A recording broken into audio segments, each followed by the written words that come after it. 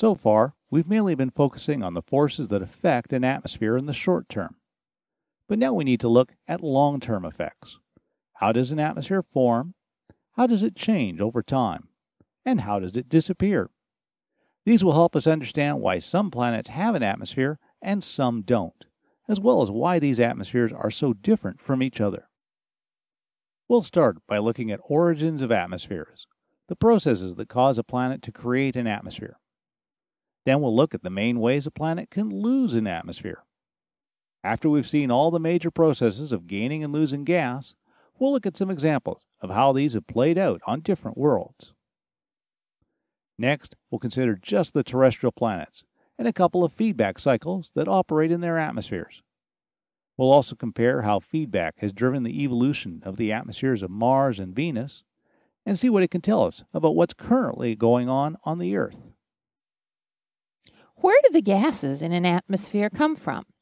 There are at least 4 different ways gas can be added to a planet's atmosphere. The first way to add gas is through outgassing. This is what an atmospheric scientist calls volcanism.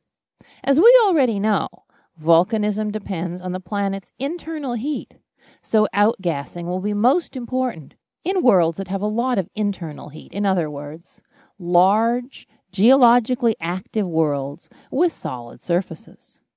There are many gases that can be produced by outgassing, including nitrogen, carbon dioxide, water vapor, and sulfur dioxide.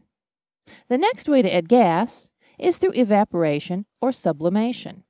Evaporation means converting liquids to gases, while sublimation is converting solids directly into gases.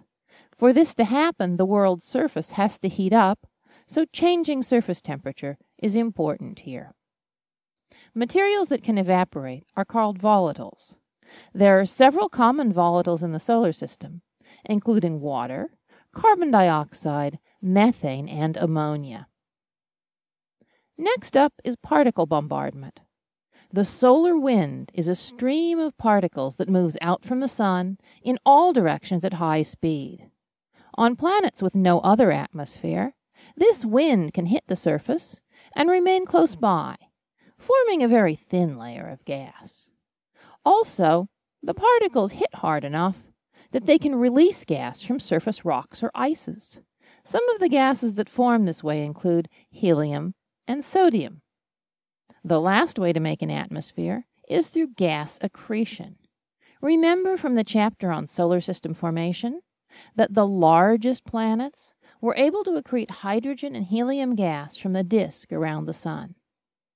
While some of this gas is compressed to form the liquid interiors of giant planets, their outer layers remain in the gas phase and form atmospheres.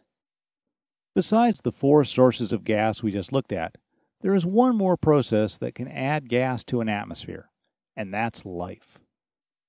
An example of the importance of life on a planetary scale here on Earth comes from considering oxygen, the second most abundant gas in our atmosphere. Free oxygen is a highly reactive chemical. Given half a chance, it will combine with other elements in the environment. Some of the processes we see here on Earth that use up oxygen include both rusting and fire. In fact, the Earth is the only place in the solar system where you could light a match. Everywhere else, there isn't enough free oxygen to feed the flame. But if oxygen gets tied up in compounds this easily, then there has to be some way of replenishing it in our atmosphere. Otherwise, in a short time, there just wouldn't be any. Fortunately, here on Earth, oxygen is being replaced all the time through the process of photosynthesis. Green plants and blue-green algae are constantly taking in carbon dioxide, one of the most common gases in other terrestrial planets, and releasing oxygen. The carbon goes into making the plants themselves. In fact, the geologic evidence tells us that the early Earth had little or no free oxygen. For the first couple of billion years of the Earth's history, the rocks that solidified on the surface formed in an oxygen-free atmosphere. It wasn't until 2 to 2.5 billion years ago that blue-green algae had produced enough oxygen for it to build up in the atmosphere. Many people think that life needs oxygen, and certainly for animals like us this is true. But in a more general sense, oxygen needs life. There are 5 ways that a planet can lose an atmosphere. In most cases, these are a reversal of the ways it adds gas. The first of these is condensation. Condensation is the opposite of evaporation or sublimation. Here, a gas condenses to form a solid or a liquid. As with evaporation, a key part of condensation is that the temperature has to change so the gases get too cold to remain in the gas phase. In many cases, the same gases evaporate and condense back and forth as the temperature changes. Water vapor on the Earth is a good example of this. It evaporates from the oceans and then condenses to form clouds and frost. The next way to lose an atmosphere is through atmospheric cratering. Very large impactors, the sort that completely melt a planet when they hit, can also blast a large part of the planet's atmosphere out into space. Obviously, these kinds of impacts don't happen in the solar system today, but during the formation of the solar system, this may have been an important way that some planets could lose all or part of their earliest atmospheres. Solar wind bombardment is also a way to lose an atmosphere. We've already seen that airless worlds can get a very thin atmosphere from the solar wind. However, for a planet that has an atmosphere already, this bombardment will tend to strip off much of the gas. This happens because the solar wind moves much faster than any planet's escape speed. So as the solar wind hits the planetary atmosphere, it blows the outer layers of gas away, sort of like dropping the planet into a sandblaster. There's one way a planet can protect itself from the solar wind, having a magnetic field. When the charged particles in the solar wind hit a magnetic field, they get deflected around the planet rather than hitting the upper atmosphere. So having a magnetic field helps a planet keep its atmosphere. Another way to lose an atmosphere is through chemical reactions. Atmospheric gases can react with surface rocks, pulling these gases out of the air. Also, high-energy sunlight can fuel chemical reactions in an atmosphere, causing simple molecules to combine into more complex ones. For example, in Titan's atmosphere, methane reacts with sunlight to produce the complex hydrocarbons that make up its orange haze. These haze droplets get big enough that they eventually fall to Titan's surface. Unless there's some way to replace it, the methane we see in Titan's atmosphere will eventually be used up by this. The last way to lose an atmosphere is through thermal escape. We'll look at this more on the next slide. Thermal escape is the most important way that a world can lose an atmosphere. The idea behind thermal escape is simple. If the atoms or molecules of gas in the exosphere are moving faster than the world's escape speed, then they'll escape out to space. Of course, this is going to depend on how strong the planet's gravity is. If the planet is large and the gravity is strong, then the escape speed is high and the gas will have to have a high speed to leave the planet.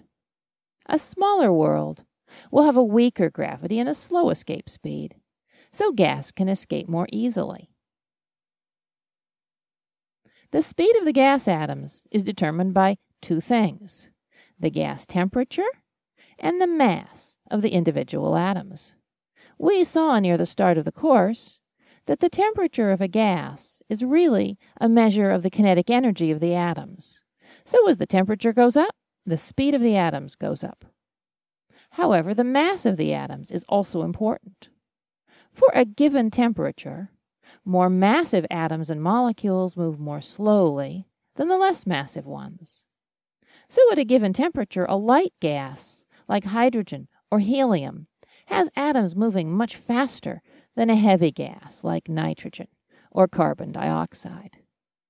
In a gas with a mix of atoms, as shown here, the light atoms are bouncing around at high speed, while the heavy ones are lumbering along much more slowly. So if any of the atoms in the gas in the exosphere are moving fast enough, then they can escape to outer space. Now we'll put together all of these different ways of gaining or losing an atmosphere and pick out some of the key trends that will determine whether or not a world is likely to have an atmosphere. First, large planets are more likely to have an atmosphere than small ones. The two most common ways of forming an atmosphere are gas accretion and outgassing, and both of these are much more likely on large planets. Gas accretion requires a high-mass planet to even get started, while outgassing requires volcanic activity, and this is more likely on worlds that are large enough to have a warm interior. On the other hand, small worlds can lose an atmosphere more easily. Gravity is weak on a small world, so gas can escape more easily. This also means that atmospheric cratering can more easily blast gas off of a world. Finally, small worlds are more likely to lack a magnetic field, so they won't be protected from solar wind bombardment. Next, a cooler planet will be more likely to hold on to gas than a hot one, since lower temperatures will mean that the atoms are more likely to move slowly enough to be held by the planet's gravity. However, if the gas gets too cold, it will freeze onto the surface. Finally, at any given temperature, light gases are more likely to escape out into space because they're moving faster. However, heavier gases are more likely to freeze onto the surface. There's nowhere in the solar system where it's cold enough for hydrogen or helium to freeze, but water, ammonia, and methane are all frozen in parts of the solar system. Here's another table that lists all of the ways a planet can gain or lose an atmosphere. Once again, go through the material we've just covered to fill it in. For the gain or loss column, say whether or not the process causes a planet to gain gases, lose gases, or both. For relation to mass, say whether adding mass to a planet makes this more or less likely to happen. Under relation to temperature, say if increasing the temperature makes this more or less likely, or if it has no effect. Finally, under what kind of gas, say what sort of gas is produced, or if a particular type of gas is more likely to be lost in this process. Now let's look at a couple of specific worlds in our solar system to see how these processes have interacted. We'll start with Jupiter, the largest planet in the solar system.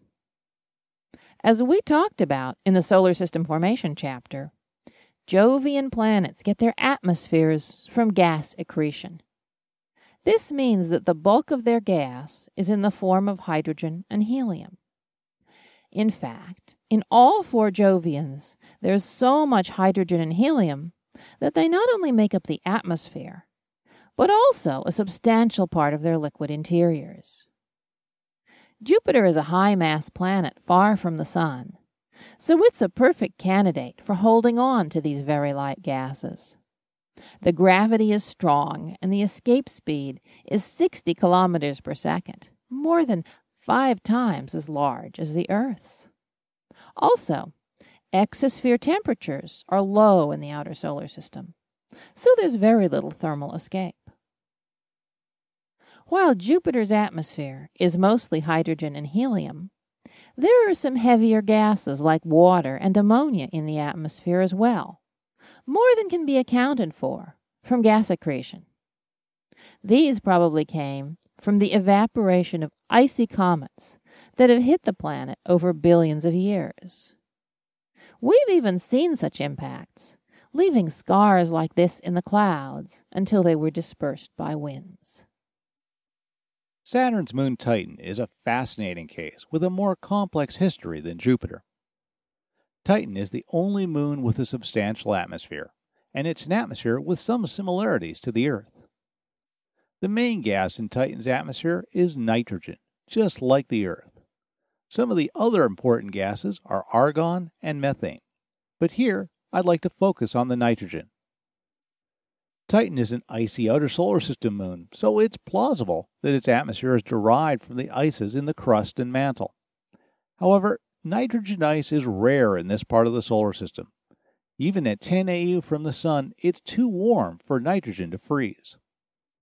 However, ammonia is an important ice in the Saturn system, and ammonia is a compound of nitrogen and hydrogen. Both outgassing and evaporation of ammonia are possible on Titan, so it's likely that early in its history, Titan had an ammonia-rich atmosphere. High-energy photons from the sun will split ammonia into nitrogen and hydrogen gases. Remember that hydrogen is a very light gas, so it can escape from a moon like Titan quite easily. Nitrogen is much heavier, so it remains in the atmosphere, neither escaping to space nor returning to the surface. Titan is unique in the solar system, and it's reasonable to ask why that would be. After all, there are other large moons in the outer solar system, so why was Titan the only one to develop a thick atmosphere? There are probably several things that have contributed to this. First, Titan is the only large moon of Saturn, being almost the same diameter as the planet Mercury. The next largest Saturnian moon, Rhea, is less than 1/3 the diameter and 1/50th the mass of Titan, so there's much less chance that Rhea can either create or keep gas. Also, the other large moons in the solar system are either close enough to the Sun that they don't have any ammonia ice, like Jupiter's Ganymede here, or they're so far away that even nitrogen freezes onto the surface. So in our solar system, Titan is in a unique position, but it's imaginable that in other solar systems there may be multiple large moons at the right distance from their star to produce thick atmospheres like this. Okay, based on what we've learned, look through this list of planets and decide which ones are likely to have an atmosphere. Explain your choices, both for the ones you select and the ones you didn't. And for the ones that do have an atmosphere, explain how these atmospheres are likely to form.